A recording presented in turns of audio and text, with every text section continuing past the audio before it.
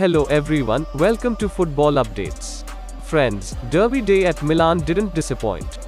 Yes, it was a high-octane match full of emotion at San Siro, where AC Milan won 3-2 against crosstown rival Inter Milan, to take the first Derby della Madonnina of the season.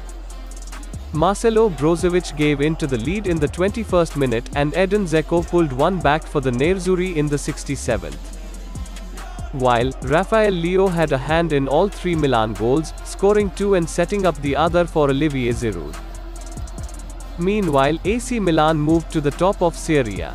The defending champion is one of 6 teams still unbeaten, as is Juventus despite struggling to draw at Fiorentina 1-1 earlier.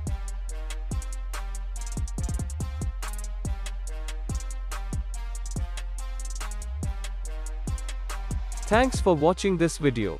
Please hit the like button and subscribe the channel for daily football updates.